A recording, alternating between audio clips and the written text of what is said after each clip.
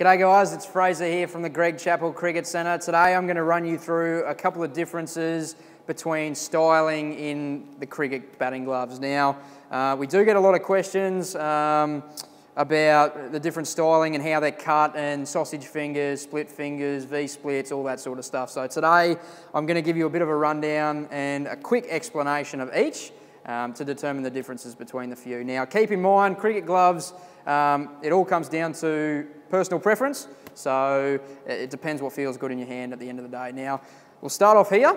This is the Kaboom glove. It's a sausage finger glove, so if we have a look at it, you're going to guess where the name sausage finger comes from. They look like sausages. So what this glove does, it's an old school player's shaped glove.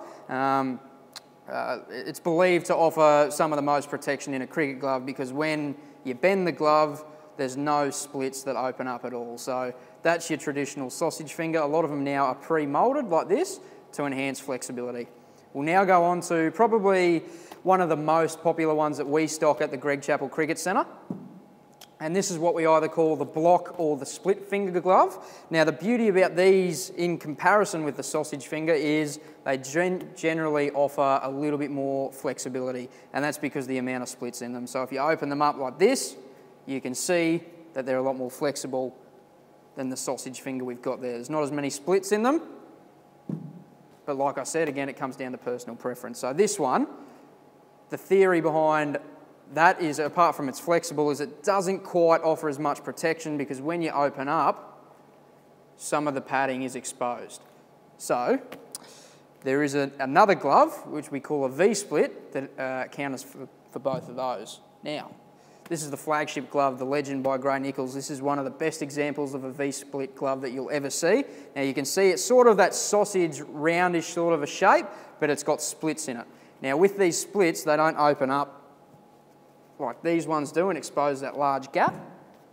They've actually got a V that cuts in, so they don't open as much, and they give more protection to the hand in those splits. Now, the past couple of years, we've seen a few hybrid gloves that are doing a mixture of both sausage, V, block, etc., that are really good and very comfortable as well. I've got a couple of examples here. So this is the E41 Oblivion by Grey Nichols. We'll see we've got the two leading fingers that are a sausage, so there's plenty of protection on them there, and we've got the V-splits running down the side. Another one here, the Power Bow. We've got the V-splits in the leading finger and at the caps to offer more protection there, and then we've got the block split style further up the top in the fingers to offer more protection.